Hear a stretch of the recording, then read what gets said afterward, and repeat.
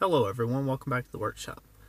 So today we are going to be using a stainless steel drift that I made in a previous video that goes from 1/16 inch or 1.6 millimeter up to 1/2 inch or 12.5 millimeter to enlarge this small 1/16 hole that I've drilled.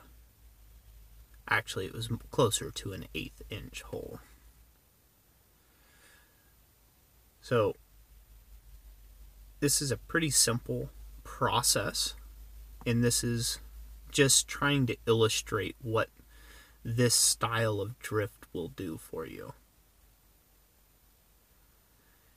Like I had made mention of in the other video, that this drift needed to be fairly long and needed a very nice and even taper to it in order to not stress the sidewalls of the hole as you drift it out, and to create a nice even looking in dimension hole that way. And it just makes things slip through a lot easier if this drift is done very nicely. So some of you may be asking, why did you choose to use stainless steel as a drift?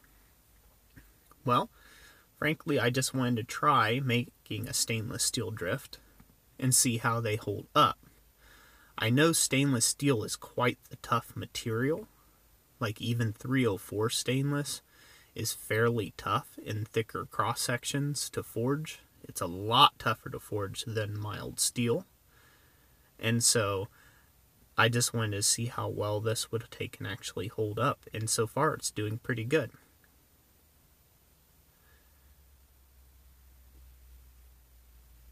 So the technique is fairly simple. You just want to take and have nice even blows.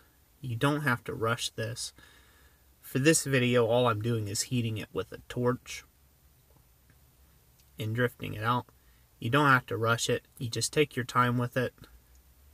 Keep the metal hot and moving, and just like that you can enlarge a hole like I just did here.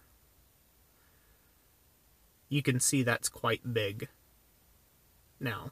So that went all the way up to 1/2 inch or 12.5 mil from about 1/8 inch material, which I'm not sure what that is. Let's see here, that's 3 millimeter is 1/8 inch. So, or 3.175 to be more accurate. Anyways, so here you can see the starting hole and the ending hole. I hope this helps you beginners out there, knowing that with simple tooling, you too can make some pretty phenomenal work. Thank you all for watching. God bless you, and I hope you all have a great day.